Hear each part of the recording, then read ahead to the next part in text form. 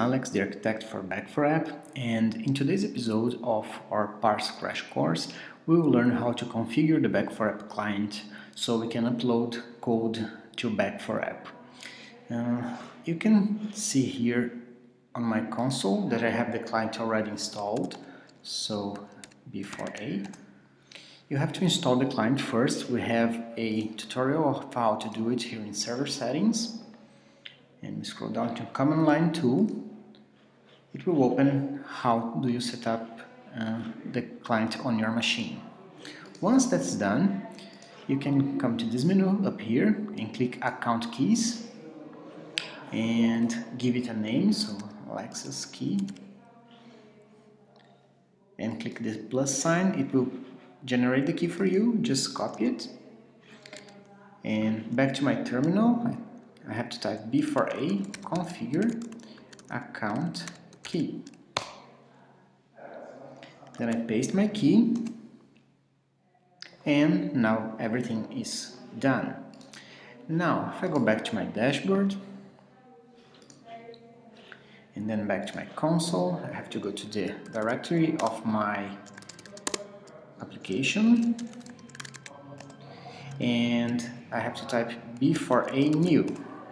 This will start a new Back4app project. It will ask me if it's a new application or an existing one. Since I have my application already working, it's an existing application. It will list the applications that I have. So number one is Parse crash course. It will ask for a directory name. If I don't put anything, it will give me the same name. So I'm going to type Parse crash course without the spaces. And it will ask me if it's a blank project or if it will bring the code that is already there. So this is a already existing code, so I just press enter. And now if I list my folders, you'll see I have my folder Parse crash course there, so cd. And here I have two folders, the cloud folder and public folder. The cloud folder is for keeping source code, and the public folder is for keeping HTML files and image files or any static content that you need to run your promotional website in Back4app. So if I go to cloud, you see I have a main.js file there. The name of the main file must be main.js. So if I open it and open with, you see I already have a hello world function there as an example.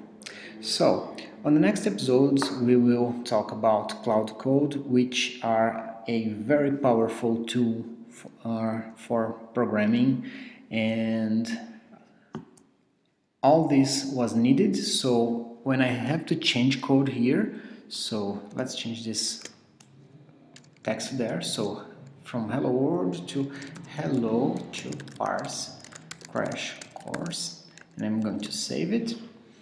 And in order to send the code back to Back4app, I have to type Back4app deploy.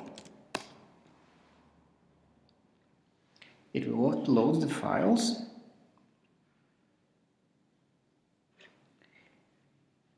And once it's done, if I go back to my Safari and Cloud Code Functions, you see I have my main.js here and I index HTML there. If I click this, you see the changes are reflected here, and this is already working.